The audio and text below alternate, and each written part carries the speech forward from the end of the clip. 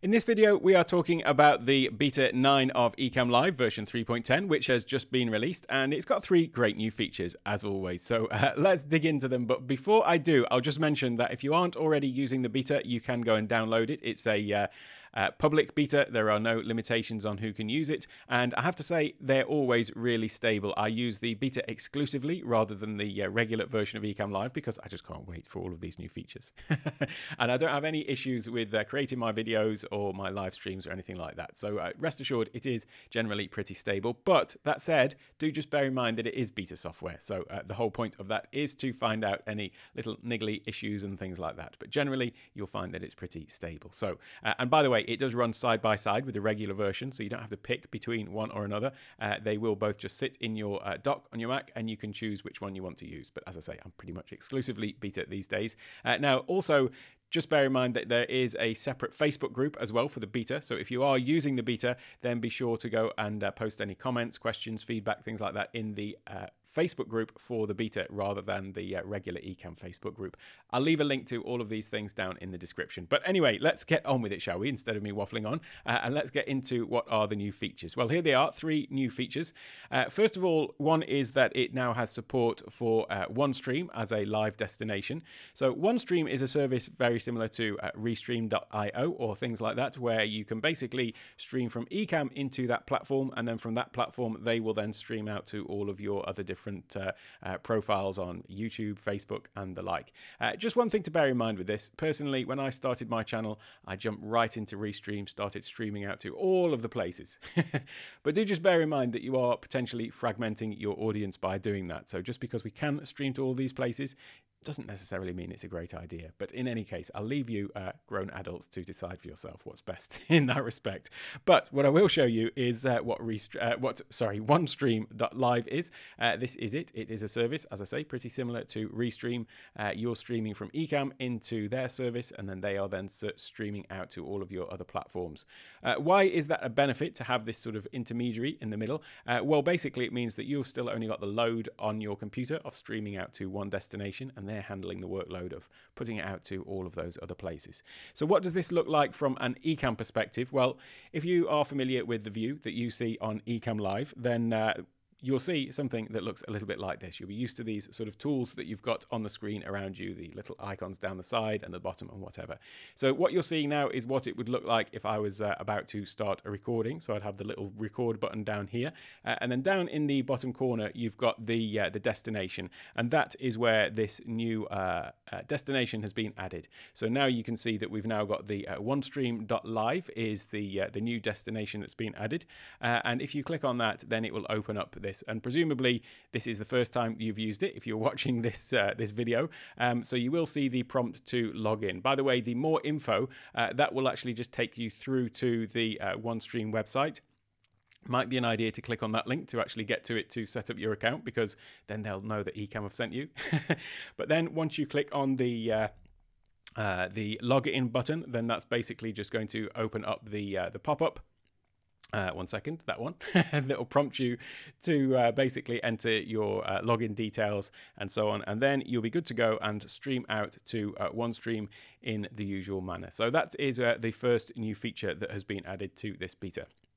Next one that has been added is a new Stream Deck key to change Ecamm profiles. So we've got profiles on Stream Deck, and we also have profiles on Ecamm as of the last major release version, don't we? So what this allows you to do is basically have a key on your Stream Deck so that you can flick between your different profiles in Ecamm Live. Now, this is something I've been doing up until now with Keyboard Maestro, so very pleased to see that it is now built in. So let's have a little look, shall we, at exactly what this looks like. Well, here is my my Stream Deck profile. I'll leave a link, by the way, to this video that I did all about my my profile that I use for Stream Deck and Loop Deck together. I'll leave that as the last video on the outro screen, actually, because you may be interested to see that.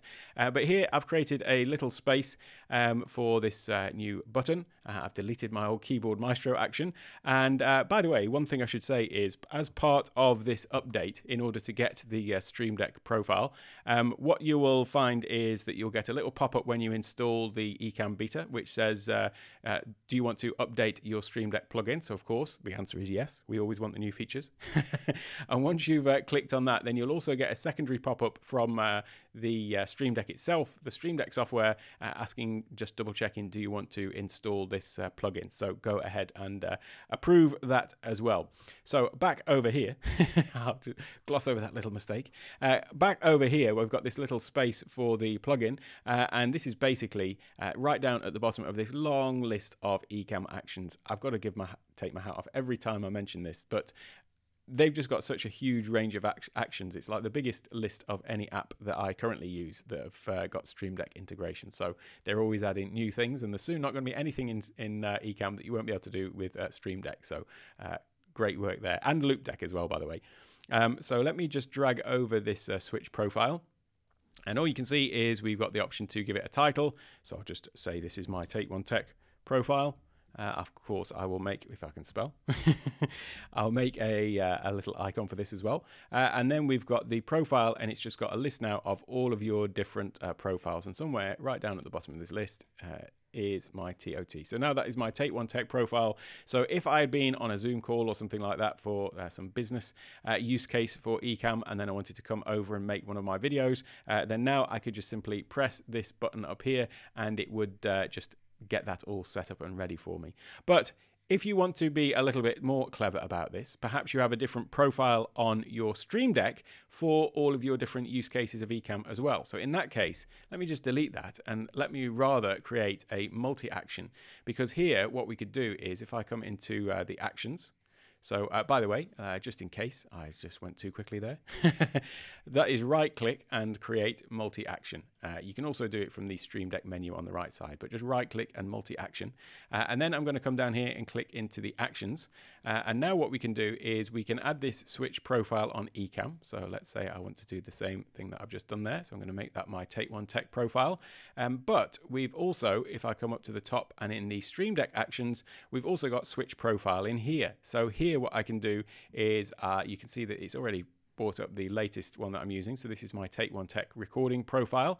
And you can even select the page, by the way, when you're using these things. So if you've got multiple pages in a profile, you can actually select the exact page. But what that would do is now this multi-action is basically, I mean, I'm actually in my recording profile, aren't I? But you get the idea. What that would do is if I had that on my sort of my home screen, if you like, of my Stream Deck, then pressing that would switch to my Take One Tech recording Stream Deck profile, but at the same time it would also switch over to my Take One Tech profile on the Ecamm Live as well. So that's a great little use case for that that new action that has been added to the Stream Deck for us. Thank you very much, Ecamm development team, the massive development team behind it. Ken and Glenn, the twins. So anyway, let me have a look at what is next coming up. And so the next action that has been added in is the movie start behavior. In one of the earlier versions of the beta for this this version, I forget exactly which beta number it was, but in one of them they added in the ability to adjust the way that a movie that is embedded as the sort of the source of the scene, you could actually change the start behavior, so that originally it always used to be that when you started a scene that had a movie as the source, then the movie would just start playing from the beginning. Well, in one of the earlier versions, they added in the ability to change that so that you could either have it sort of picking up from where it left off or starting at the beginning. But the way that you adjusted that was from the menu bar. So what they've done now is they've actually added it into the movie time bar instead. So what that looks like is, if you think about this sort of player bar that you would normally get when you've added a movie in, and you can scrub it along, and then there was always this this little drop down here. In fact, it used to be on the other side, I think, but this was when the movie ends, what do you want to do? Do you want to do nothing? Do you want to loop the video, go to the next scene, or end the broadcast? Well, now basically what they've done is they've just added another little function that has got the starting behavior as well. So do you want to start from the beginning of the movie, or do you want to start from the last position where it was left off? So the reason why you would use this is because now you can basically just queue up a movie and have it exactly where you want it, so that when you switch to that scene, it will start playing. Or if you're sort of talking over something, maybe you want to flick away from the scene and then come back again and pick up where you left off. So those are really the 3 new features that have been added into the beta. And if you think actually of all the features that have been added in the past, this and the past 8 betas before it, it's really quite a long list. So I'm looking forward. I think we're getting quite close to this actually being the sort of final release of 3.10 now, but it is going to be a massive leap forward for those that are just using that version. Now, I'm going to leave a link to the video coming up right now, which is the video I did all about how to set up my Stream Deck and Loop Deck together to work with Ecamm. So that might be something that you're interested in. So take a look at that and I'll see you there.